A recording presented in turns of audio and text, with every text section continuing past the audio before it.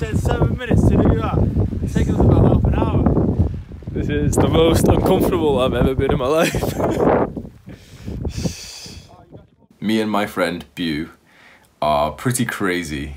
I think if you watch my channel, you might be quite similar to us. We prefer the hard, challenging activities over the easy, comfortable things. It just leads to greater rewards. That's literally the definition of delayed gratification. The harder thing today for more rewards tomorrow.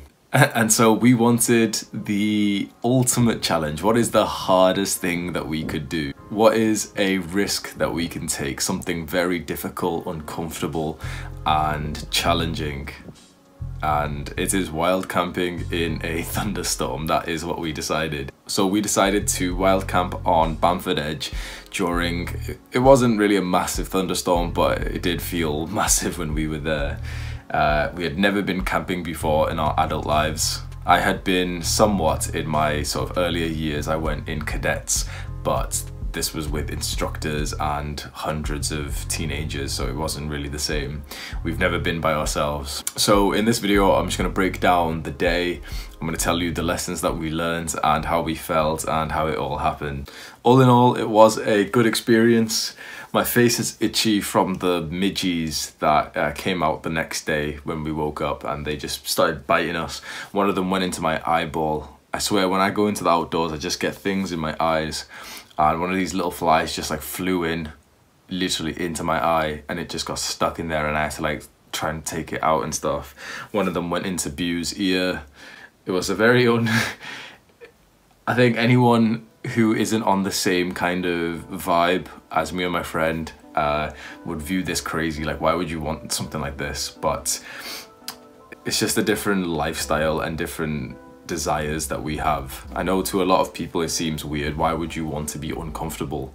Why would you want challenges? But I think actually me saying that sentence right then, why would you want challenges, suddenly makes those people who think this is weird backtrack and think, oh yeah, challenges are actually good for us. Like, you can't have a challenge without some form of uncomfortability. And this was the ultimate challenge, the ultimate uncomfortability. Like, and this is exactly why we did it. In the modern times, like especially most of my peers, we have what I call a comfort homeostasis. That literally just means that we want to stay comfortable. It makes sense. That is, if you've got the luxuries of life, why wouldn't you want to enjoy them and stay comfortable inside of your warm home, watching Netflix, playing video games, eating junk food, doing drugs? Why wouldn't you want to do that stuff? It's ultimate pleasure.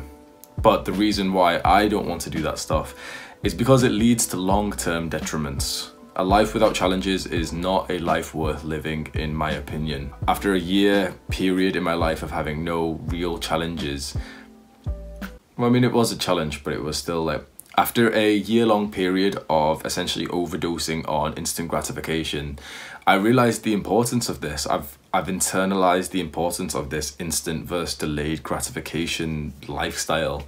I know, at least for me, that the instant gratification lifestyle is not, it's not good. It's not an easy, comfortable life where you have no challenges, you have no hard work, isn't a good thing, in my opinion.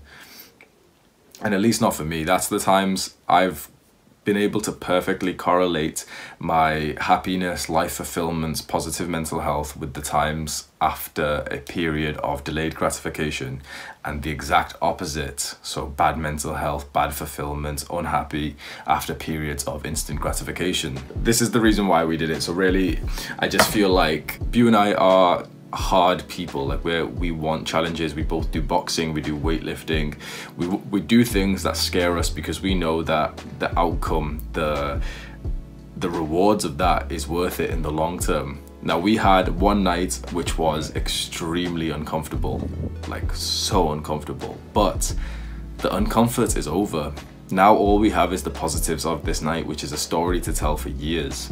And it's a great story. It's a great memory to have in my head. This is a night that honestly I don't think I will ever forget, unless if I get Alzheimer's. But we're on some uneven terrain now. Whew. This is my first time hiking, first time camping. kind of hard. So that's the reason why we literally wanted to do something hard. And if you've been watching my channel, you know my statement, my sentence is do the hard work when you don't feel like it. Well,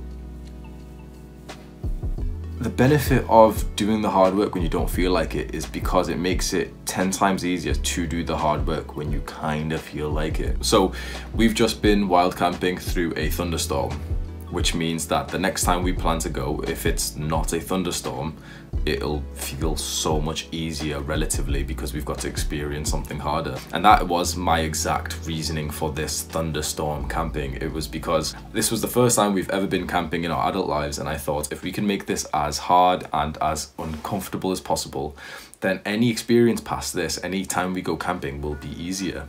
Like, we've just been wild camping in a thunderstorm, so we can go wild camping when it's sunny, and we'll be able to be a lot more grateful for that. It's just another experience. And actually that's something that this was Bu's mentality, was that it's all an experience either way. And respect to him, that's a fantastic mentality. It's all an experience either way. The wind, the cold, the frostbite, the trench foot that we got, it's just all another experience to add to the book that is your memories. And maybe this is weird, maybe this is not making sense to anyone, but at least if you're anything like me, then it should resonate with you at least slightly. This is quite outgoing, and we meant to do this a while ago. I think if you've ever considered camping, you would feel the same, where you've wanted to go camping, you wanted to do something risk-taking and challenging for a while, but then you just, for whatever reason, you just kept on pushing off the date. You never bought the stuff, you never planned it, you never bought the train tickets, you just kept on pushing it back and back, and then you realize that you planned to go camping a year ago or months ago. Same thing with us. We wanted to go a while ago, and week by week, month by month, we just kept on delaying it until we were getting closer and closer, started buying our things, and we delayed it for like another month until I told Bu to stop being a little bitch and let's book the train tickets right now, and we did. So we bought them, and he thanked me for that as well. I think during this experience I did solidify this kind of brotherhood friendship that we have, because I had to bring him up at a point that he didn't feel right, and you know, he was like hesitating to book the tickets because it is just a big thing to do, to go on a trip like this. And later on I'll explain how he brought me up as well, and that really changed the entire trip for me. So we bought the tickets, we got there, and well, I got there an hour earlier, and so I just killed time for a bit, and I met this couple there who were really, really nice people. And you know what, this trip made me so social. I am quite a social, confident person, but just being outdoors in nature just makes me just talk to people. And so I was literally having conversations with so many people. I met this couple who had just been camping in the same spot. They gave me some tips and tricks, gave me a location pinpoint on my maps where to go to and everything. They were very nice people. Bu comes along, his train was an hour later than mine, so he comes along and we're setting off. The weather was actually not too bad. It was raining, but it was like completely fine. It wasn't anything bad. And honestly, it was really nice. Already, this was maybe an hour in, and just being with someone and being able to conversate about things and being in the type of vibe where you're not gonna have your phones out, you don't have a screen in front of you, is so refreshing. I'm tired of having conversations with people who are just thinking about their phone and thinking about the screen and how many likes they get on Instagram, and what's the point? Like, you're not, at that point, it's like you're not even talking to a real person. If they're not mindful of the conversation with you, then it's kind of like they're not even with you. And this conversation, this wild camping trip, was a point when we were very mindful. You had to be mindful to experience this stuff. If me and Bu weren't mindful for a second or two, like, we would have lost track and we would have messed up our tent and whatever. So being outdoors in nature and doing something challenging it puts you in a state of flow. And at this point, the most challenging thing was just going for probably a mile hike so far at an incline as well. So it was kind of tiring, but even that, it felt like we were in a state of flow. I don't feel, at least for me, I didn't really ask Bu about this, but at least for all of this time, I wasn't deep in thought, like, at all, which is kind of weird for me because I am a guy who is deep in thought a lot of the times. But during this hike, at least towards the way there, I was in a state of flow. I was already like just mindful of life, and I feel like Bu was the same, because we were literally just conversating about deep topics, self-improvement, and the things just that we wanted to accomplish in our lives, and debating things. And it was actually like being able to speak unfiltered with someone, and again without screens in front of you, no distractions. I feel like those deep conversations genuinely add purpose and value to your life, and obviously they strengthen your relationships with people, which also adds value. So the discomfort's already began, and so far like we're actually encouraging it. I kept on saying like I wanted it to rain more and all this, and I probably regretted that later on. But we're going up this massive steep road. We get kind of lost, we're not really too sure where to go, and so we speak to this family who disapproved of us. They seemed very traditional, and I don't think they like had ever spoken to brown people before, and they just looked like they disapproved of us. The woman was like, "You're not wild camping, are you, boys? Make sure you take your litter with you." I was like, "Yeah, we are, just I will." But we asked for directions anyway. They showed us the way, and we climbed over the fence. So obviously we just, I think it was technically trespassing, or this is illegal, by the way. If you don't really know much about wild camping, it is illegal. You're camping on someone's land. It's not usually a problem. I've heard from people that it's not a problem. The farmer will just come up and tell you to leave the land, and if you don't argue, then it's fine. No one even came to us at all. So we've climbed over like this wood turnstile, I think that's what it's called, and we're just going up this massive hill. There's loads of sheep around us, and I'll play the clip right now from our first break. You're not wild camping, are you, boys? I'm just trying Carb Killer birthday cake. It's the first time I've ever bought a full-priced protein bar. I usually only buy them if I see them for like cheap. So it's like, it looks pretty bang actually. That's it, you tell him. Have a taste of it. Oh, nice. Didn't expect it to be that colour. What's your reviews?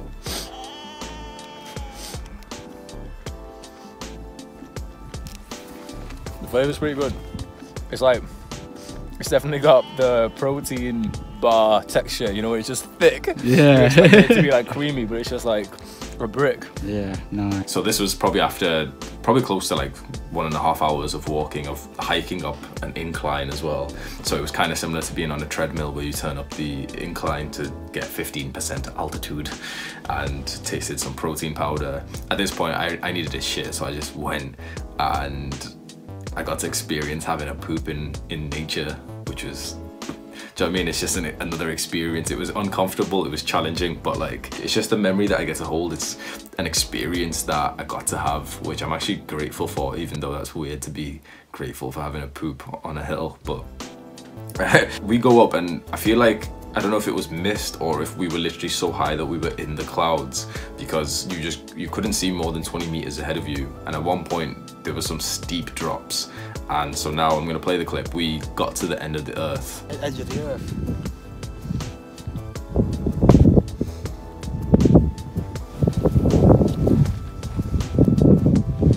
What does that mean? It's already recording. Alright. So, another update. We're at the edge of the earth. So, View's gonna jump first, and then I'll follow. It literally looks like it just... Yeah, definitely. Point up there. I ain't got a parachute, mate. Boys in the wild. Got to the end of the earth. We were hungry, so we found this like weird rock shelter, like this old castle. It wasn't a castle, but like we'll just say it was a castle. And started cooking up. Now I planned to just not really eat much, just I had protein bars and stuff. My friend Bu, like, he came like with a mini kitchen with him. He had the stove, he had the pan, he had meat, he had seasoning and everything. Good man, we ate good. I'm not gonna lie, we actually ate very, very good on this trip, and the food that he brought, he cooked up. I'm so grateful for it. That, again, another experience. It was challenging. I don't know how he managed to like cook this at, you know, so high up. It was raining, it was windy. He cooked it up, perfect meal. It warmed us up to the bone. Straight after we started eating, it got really misty, it got really like windy, really rainy, but we got some really good pictures and videos on top of the cliff edge. So it's time to set up our tent. Now the real camping begins, and it was difficult. The brochure, the camping tent manual said it would take 7 minutes. Took us like 40. So I did have like a time-lapse thing going on, and it was literally so hard to do in this place that we set up, so we had to like move the tent somewhere else and try again. And we set up my one first, and as soon as we opened it, it was just wet inside and the back of it just fell down. So obviously we both had a tent. We set up my one first and it just didn't really set it up right, and it just leaked straight away. The back of it fell down. And so we just pretty much cuddled in his one. We shared his tent, and honestly, we're putting up his tent right now, and this was the most uncomfortable moment of my entire life. We're putting up his tent, and rain is like I've never had before. I was chilled to the bone. Got two. Laughing because I love fucking lean and shit.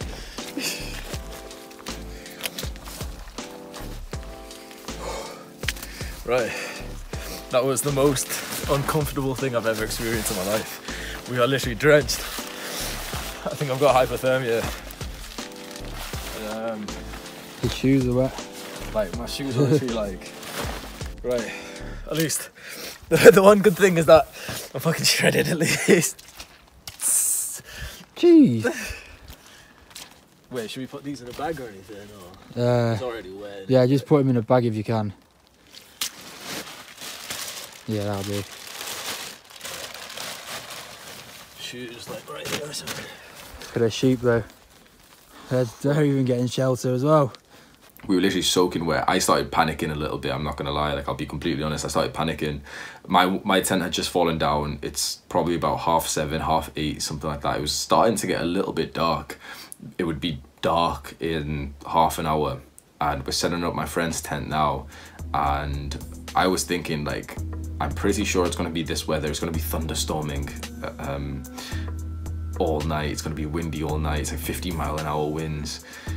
If his tent doesn't get up, if we don't set up his tent right and it blows off or it falls down, we're literally going to be left in the middle of the night like this, pitch black in the countryside, with no one to hear our screams apart from the sheep.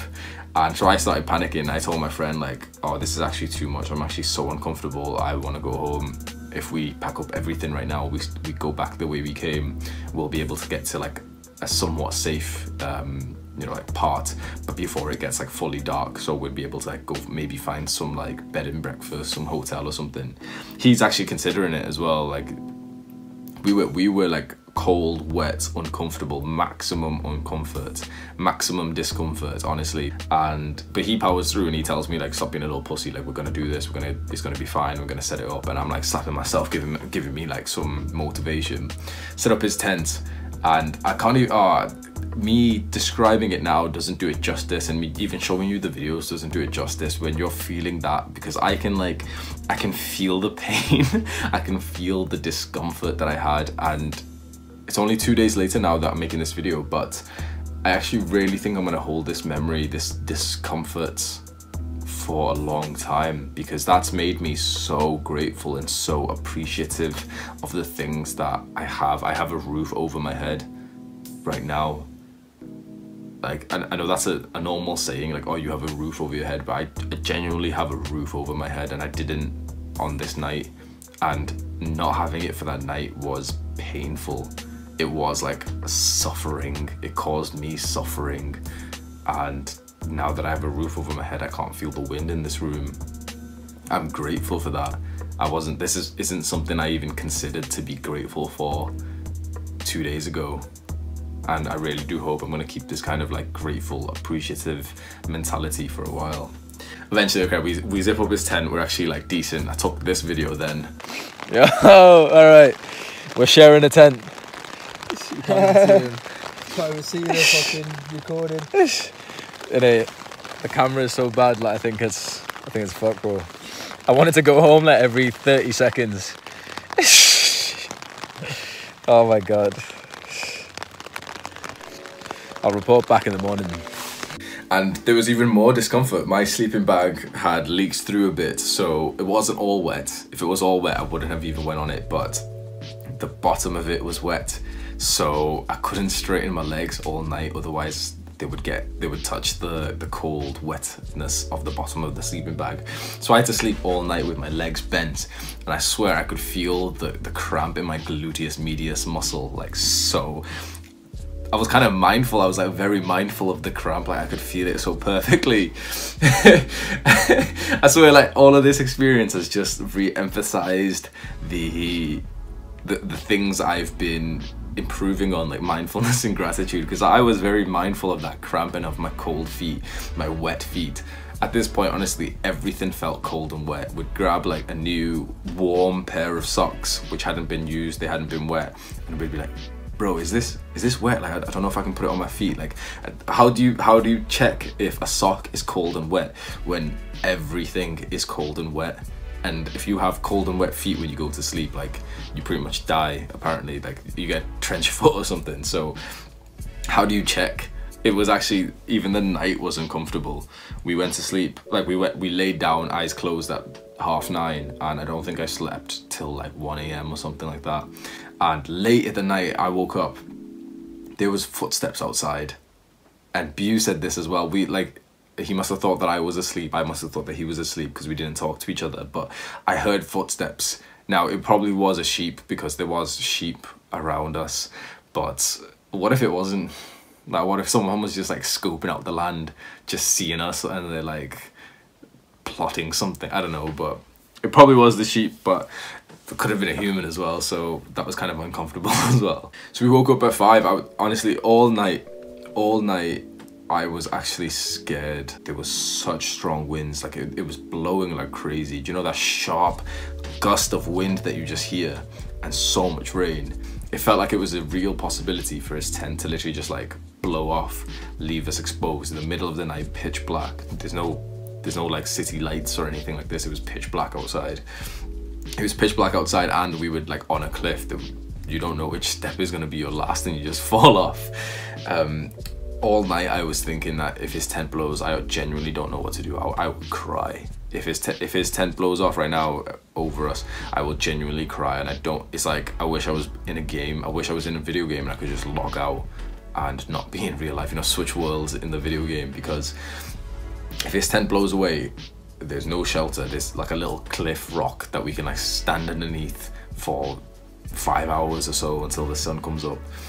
But it didn't. I'm so grateful. Like I prayed, and I'm so grateful that it didn't, and we had shelter all night.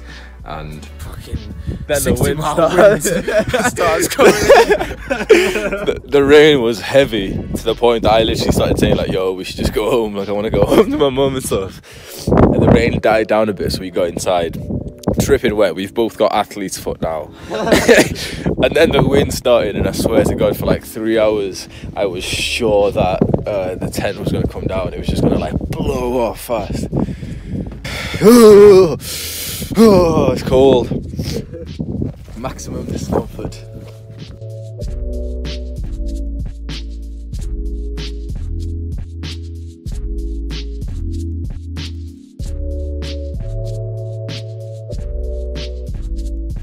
We cooked breakfast. It was freezing cold. All of these videos we're watching now are from the morning. But I mean, the comfort came in places. The comfort came from my friend, it came from his cooking, it came from having a stove, and we literally just put our hands next to the stove of like the frying pan, and it was actually a fantastic experience. I'm seeing glimpses of the nights that we camped and the morning after. Fantastic experience. And this is what I said, because it's 2 days later, the discomfort is gone. We did the hard, challenging work, and we no longer have to feel the discomfort. All that's left is the comfort. All that's left is the positive reward of having this memory in my head and having the confidence of this night that we accomplished this. We literally did that. Like I kept on saying it to him, I can't believe this is real. I can't believe we literally just did this. Like I can't believe we're doing this. Like I was saying it like whilst we were there. Same thing with him. It felt unreal. But yeah, we came down. We hiked down, and there was like midges and everything. The hike down was actually pretty comfortable, even though it like shouldn't have been, but it was just, again, it was being in nature, doing something challenging, which is physically and mentally challenging. If you do that with someone, I swear to God, your relationship with them will exceed expectations, because as long as you vibe with each other. Now, me and Bu have a very similar self-improvement focused personality. We just want to achieve good things in life, and we've got like experiences and memories that are quite similar. We stopped off at this pub, got like coffees and breakfast and everything. Spoke to so many people as well. Like, I feel like being outdoors again, it at least puts us, or me, in a very social, open mood, and that's something that staying inside on video games will never do. So this was my most uncomfortable day ever while camping in a thunderstorm, and there's a few lessons learned. First of all, gratitude. Gratitude is the most important life skill, and yes, it is a skill. I'm repeating my last video, I don't care. It is a skill, and you have to level it up, and there are ways to level it up. And this is actually I just realized this second right now, I wasn't even planning to say this. It's not just limited to gratitude journaling and writing letters of gratitude, because experiencing a uncomfortable, challenging moments like this trip has made me grateful, has definitely improved my gratitude for other things. And that's very interesting, that's actually exciting, because I was trying to find new practices to improve gratitude, because it seems like it's quite limited to just stating things that you're grateful for on a piece of paper. And now that I think about it, putting yourself into a situation that would make you grateful for your normal life is a practice, is an activity that you can do, you can put into your schedule that will literally level up your gratitude. I'm grateful that I just realized this. The second lesson that I would take home from this is the value of discomfort, the importance of uncomfortability. I understand that might be weird for someone to state this, because again, we're living in a very privileged era. Why wouldn't you want to be comfortable? The reason why you wouldn't want to be comfortable all the time is because it leaves you in a state of indifference, inaction. People who seem to be so comfortable, like they don't have any challenges, any hardship, it seems like they're not achieving anything, they're not taking any extra action. They wake up, stay in comfort, they eat the comfortable foods, the comfortable habits, the comfortable friends. If you're not experiencing discomfort, I don't think you're growing. I think that's a very, very valid statement. If you're not experiencing discomfort, this might not be a fact, but at least I believe you are not growing. Because straight away, I'm into exercise, I'm into weightlifting, and straight away I put that into the weightlifting analogy. If you're starting off weightlifting, if you're not experiencing discomfort, you are not growing. Fact. Discomfort and challenge is the things that you will remember. It's after a period of challenge, after a period of uncomfortability, that you feel highest. You have to go up, you have to have periods of down. This was a very fun experience, even though it wasn't exactly a conventionally fun thing to do. And I think going with a friend who is so similar to me has made it 10 times better. So Bu, if you're watching this, I appreciate you. Thank you for coming with me. Thank you if you're watching this, thank you for watching my video. It's a long video, so everyone else has clicked off now, so now we can just talk real, me and my true fans, the people who haven't clicked off yet. So thank you for bumping up my audience retention, boys. I appreciate that. And honestly, try this. Try wild camping, try just camping in general. If you're in the UK, wild camping is illegal, but just do it anyway. Just don't, if you're hesitating, if you want to do this, if you're watching this video and you're thinking like, that actually looks cool, I wish I was doing it, I kind of wished that I was friends with them too and I was there with them. Do it. Don't wait around. It's a trip like this, an experience like this is something that I can imagine you'll just be waiting around for, like, forever before you do it. You have to do that hard and comfortable action, which is literally setting the date, booking the train tickets, buying the things from eBay, from Amazon, and literally just go in. No one can like motivate you enough. You literally just have to do that action of like looking when the train ticket is, which spot you're gonna go, when the train ticket is, and buying the ticket. That's it. If you're waiting around, you're just not gonna go. But do it. obviously maybe, you know, your first time, you don't have to do it in such an uncomfortable way like going in a thunderstorm, but strive to purposely go when it's like raining and windy, in my opinion, because you'll have the same benefits that I did, where yeah, you could go when it's pleasant, but the thing is, when it's pleasant, it's still going to be uncomfortable. When it's pleasant and, you know, sunny and warm, you're still going to be uncomfortable, you're still going to be tired, you're still going to take a lot of effort to get there. It's still going to be a challenge, but it's going to be a lot less of a challenge than if you go when it's hard. And if you go when it's hard, it's going to have a lot bigger benefit. I'm excited for the next one. We only went for one night, and I told my friend that this is something I want to do like monthly, and start going to different places around the UK, do like road trips when we learn how to drive, take monthly trips, because I feel like it's such a masculine, what's the word, like traditional hobby that I'm sure it's just good for you. I'm sure like camping, being in nature, fishing, it's just such a masculine thing to do, to challenge yourself. And I know for a fact this is like, it is rewarding. I came back and slept so nicely, and I'm so grateful for this experience that I can't wait for the next one. So that's my video, my explanation on why we went wild camping in a thunderstorm, why I prefer to strive for maximum discomfort, because it leads to greater rewards, and I like me some rewards. So right, if you watched this far, you know the deal. I'm grateful for you.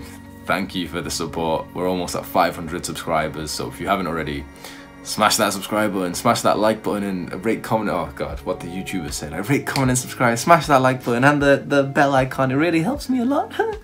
Nah, but do it though. Do it though. Subscribe to me right now. Saw me out, and take care.